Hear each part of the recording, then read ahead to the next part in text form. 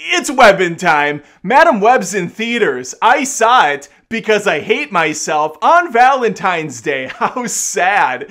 And now I'm going to do a review on it also on Valentine's Day because, again, the hate and the sadness. Let's get started.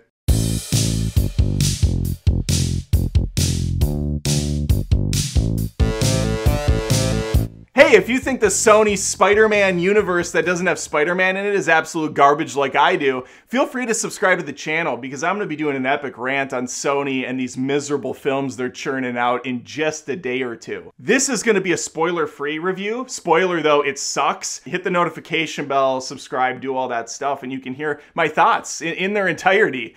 But for now, let's just give vague criticisms and an overview for you. I saw exactly one trailer for this film ahead of time, over and over again. I think they only made one trailer for it because they know it's a pile of shit. Billie Eilish's song plays over the top because it's in 14 other movie trailers, so I might as well keep that trend going. It looked terrible. It looked like a hot, steaming pile of crap. And so I went in with the lowest of low expectations, which oftentimes works at the film's benefit. When you go into a movie with the bottom of the barrel expectations, the only place to go is up.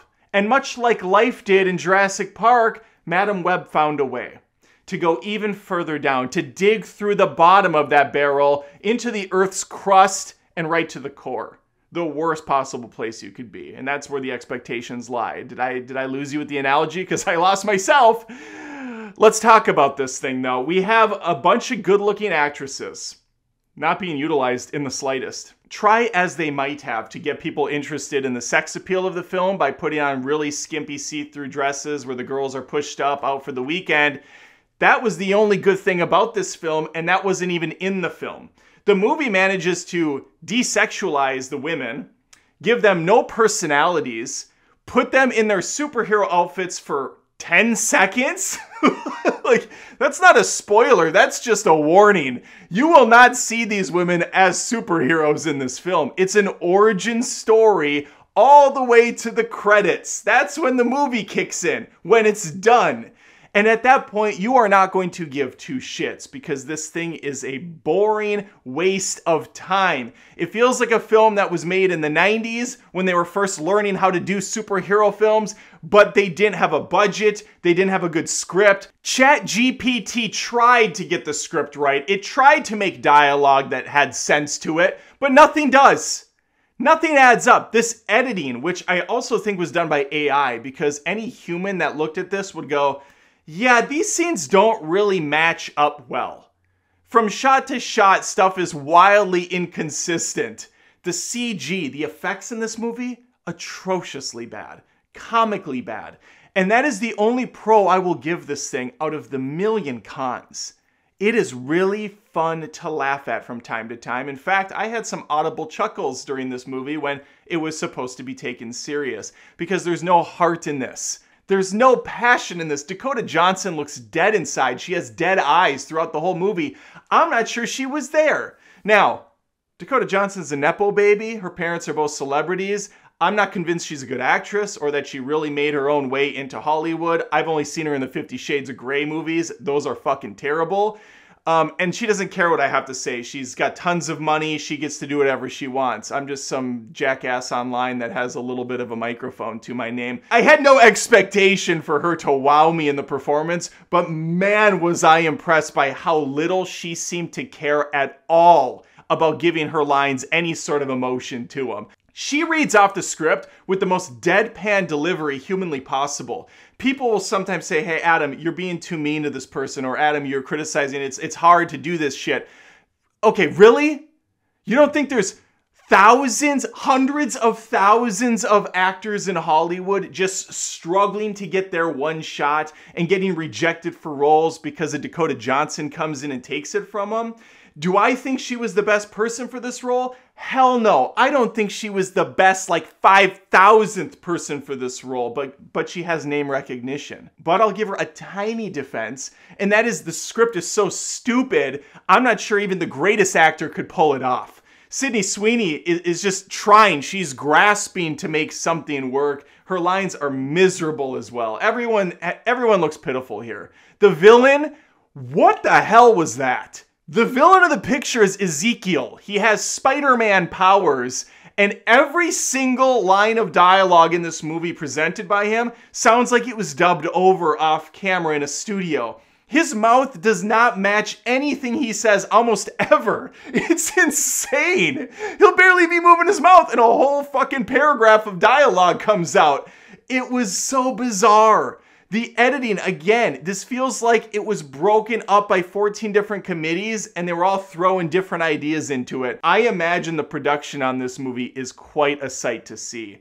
Dakota Johnson's been out promoting the film, and I'm air quoting promoting, because every single thing I've seen from her sounds like she couldn't care less about this movie. She's throwing it under the bus every chance she's getting, or making slight little jabs at it that are not subtle at all. Oh, and if this movie wasn't already insulting enough, let's not forget the egregious Pepsi product placement throughout. It is freaking hilarious. Dakota Johnson walking through a picnic with a Pepsi can in hand and making sure that logo is perfectly placed so that the camera can pick it up in all its glory. Just walking around. She never opens it. They just hand her a Pepsi and she thinks, should I have a beer? And her buddy's like, no, you need a Pepsi.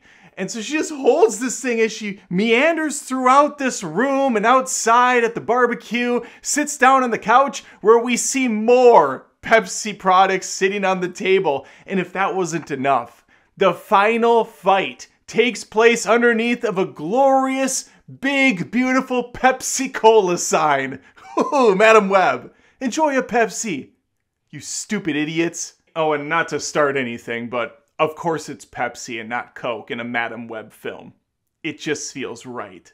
Now, for the 4 of you that for some reason care about this Sony Spider-Man universe, which is such a joke in my eyes, you might be wondering, where does this tie in with the other films? Well, I'm not going to spoil that, but I think they kind of came out and said it doesn't tie into any of the other films. It's standalone because they couldn't figure out what timeline to go off of or what Spider-Man they were going to play off of. It was going to be Andrew Garfield or Tom Holland. There are some really pathetic Easter eggs in here. They're so smashed over your head, you'll roll your eyes if you're not a complete idiot.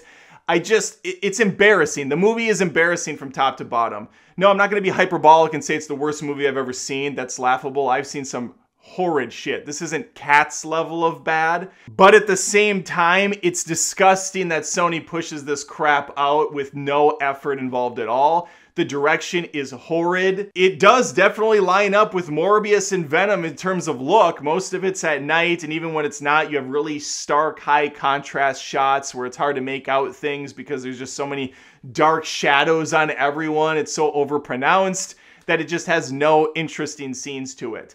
When I think of a darker universe that could have been great, I think of Blade 1 and 2. Fantastic look to those movies. That could have been branched out. But instead, no, we have this trash. And then we have Kraven the Hunter on the horizon, which also looks miserable beyond all comprehension. If you don't know the plot, watch the trailer. They tell you it in one boring sentence. The mom is in the Amazon researching spiders when she dies.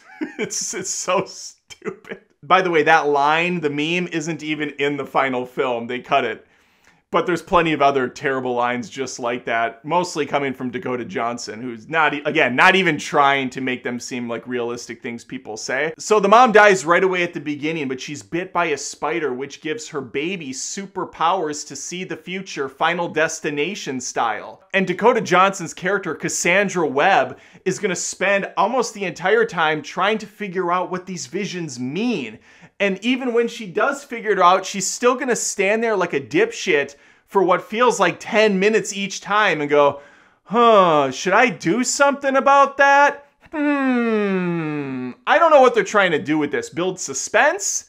And because she has this ability, she's able to save some strangers from getting killed by an evil Spider-Man character who's hunting them down because he has a premonition that in the future they're going to kill him. Why does he have this premonition? I don't know. He just has it. People just have powers. We're not really sure why, but I don't care about any of that. Superhero logic out the window, that's fine. What I do care about is the fact that the action when it is there is painfully bad. There's not a single exciting moment in the entire film. The way that this movie's shot is like they strapped a GoPro to a duck and then got the duck drunk off his ass and just let it loose into the wild, and the thing's flapping and flying, this camera's spinning around all over the place like a spider. Moving, it's all cool, and no, it's not cool. If you have problems with strobing, buckle up. This movie's got flashes constantly, like you're in a rave. This thing takes place in the early 2000s, so you get nostalgic music that was clearly just overlaid on top after the fact. A couple of the songs are so comically out of place. One of the songs specifically plays while three of the girls are just kind of stumbling through the woods. It doesn't go with anything. It's just there. Oh, we got the rights to this song. Let's put it in. Let's put it in the movie. It's in Madam Web now. Criticisms aside, the concept behind this, not terrible, but the execution is. The idea of there being an evil Spider-Man stalking its prey, hunting them down until he kills them, that sounds good on paper. I could see this working in a James Cameron-style Terminator film, really dark and gritty, rated R, he's killing people. That's not what this is. That's not even remotely what this is. But there was a small, like a tiny morsel of an idea that could have worked. It could have been baked into a nice bread. But instead it's dead. And we have Mad Dumb Web. Or Mad Damn Web. That was bad. Madam Morbius. Perhaps. There's lots of options and none of them are good, and neither was this film. Those are my thoughts on Madam Web. Easily the worst. And I don't say that lightly. Easily the worst of the Sony Spider-Man universe without Spider-Man. Let me know your thoughts. Did you see this? Am I wildly off? Is this just a crowning achievement in cinema? Is this the next big thing for comic book superhero movies? Is this going to set the new standard? I can't imagine anybody could sanely say that.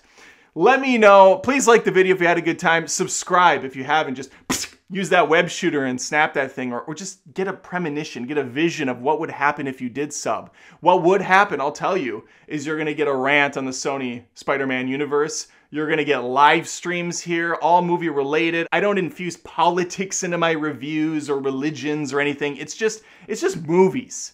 I'm just talking movies. And so I would love to have you join me. If you really love the channel, I have a Patreon account, patreon.com/AdamDoesMovies. There's a $1 tier, $10, $30. Tons of perks come along with it. Every month I give away vlogs about my life, what's going on behind the scenes. It's a great time. I'd love to have you join me. All right. Hopefully I see you next time.